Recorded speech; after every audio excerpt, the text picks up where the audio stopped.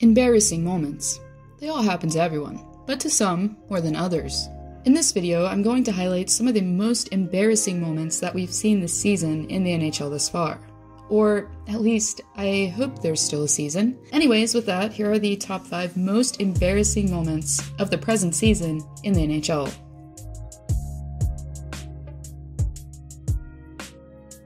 In yet another bizarre and off play for Boston's little ball of hate that transpired not long after the terrible attempt by Marchand at a shootout winner for his team. Don't get me wrong though, this isn't me throwing shade at the Rat, but rather just stating the obvious. During a regular season game at TD Garden against the Penguins, Marchand, during the middle frame of play, who received the puck in the neutral zone, had a prime chance to do more damage on the scoreboard and give his team a comfortable 2-goal lead. Instead, the forward, once he skated into the slot on an obvious breakaway, couldn't even get a shot on goal, and ended up forfeiting the chance and eventually losing possession. For Brad, though, after enduring much criticism on social media, didn't let us down when it came to a classic Marchand comeback, as he tweeted out the next day, "Attention! Hands have been lost or stolen. If found, return to TD Garden."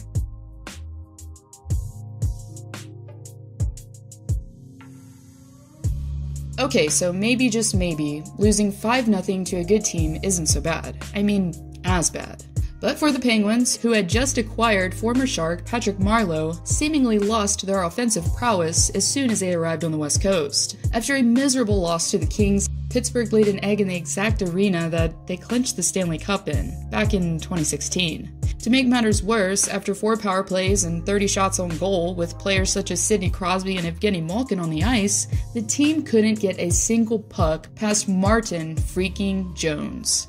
As in, worst goalie to play 41 or more games statistically Jones, the .896 save percentage Jones, and that's not even mentioning some of the goals scored here. As much as I love the Penguins, they were basically leaving the ice open for breakaways, such as these. Defensive lapse after defensive lapse.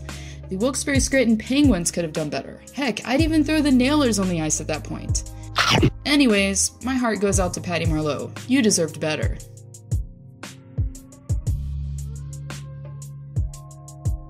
Speaking of deserved, it was during the first few minutes of the Winter Classic in Dallas that Corey Perry, for once, received the adequate punishment after deciding to elbow Ryan Ellis in the head for no apparent reason. As Ellis struggled to his feet, Perry was about to experience possibly the most embarrassing moment of his life. After the play was reviewed and the ref revealed the verdict, Perry was forced to undergo a walk of shame in front of not only those watching at home, but also 85,000 pairs of eyes witnessing it firsthand. And no, Perry didn't get to ride out in style in a golf cart like Ellis. Instead, this loud rain of boos he heard and memes he likely later saw will be haunting the forward possibly for the rest of his days.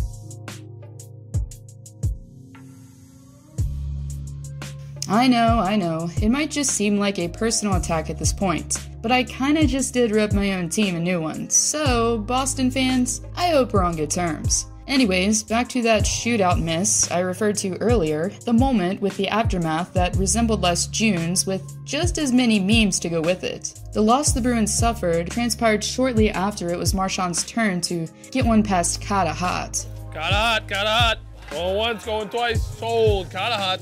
While boos rained down in Wells Fargo Center and Marchand began skating towards center ice, it wasn't long before the puck, after briefly being touched by his stick, seemingly was the one that got away.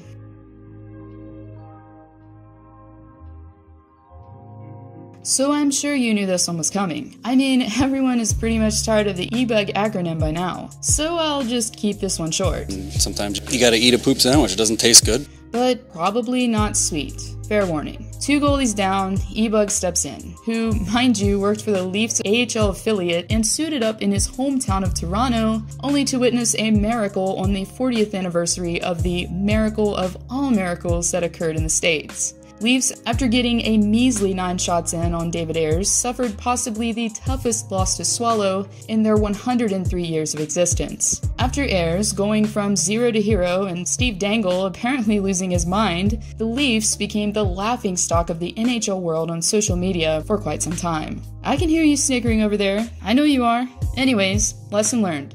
Don't let your e-bug be your Zamboni driver. It's a bad look.